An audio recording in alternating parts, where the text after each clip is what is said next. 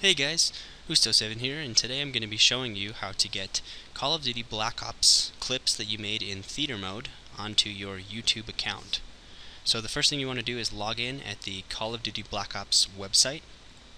After you log in, you want to navigate to where it says Theater, and give that a click. From here, you need to go ahead and link your Call of Duty Black Ops web account to either your Xbox Live or PlayStation Network ID. Click on the link account button here, and this is where you can specify whether you play on Xbox or PSN ID. I happen to play on Xbox 360, so I'll click here to link my account. Note, you may need to enter in your username or password for your Xbox Live or PSN account ID. Now here you should see your either gamertag or PSN ID, and it says that I am Husto7 linked. My Xbox account is now linked from my theater.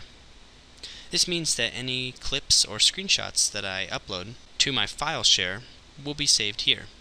As you can see, I don't have anything right now. But now what we want to do is publish these videos directly to our YouTube account. Now a YouTube account is required for this, and if you don't have one, take the time to create one. It only takes a few minutes. So what we're going to do is click on Link Our YouTube Account. This will take us to the YouTube website. Make sure that your account is found up here and that you're logged in, and what you want to do is just allow access for Call of Duty. After you do that, it will take you back to the theater website, and you'll notice that your account is now linked. This means that when you go into the My Theater in-game in Call of Duty Black Ops and choose Upload and Render Clip, videos will be automatically published to YouTube. From there you can go on and edit the settings, the search tags, and other information of the YouTube clip.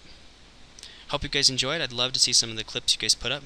Feel free to put a link in the comments to any clips that you upload, and as always, like, favorite, and subscribe. Thanks guys.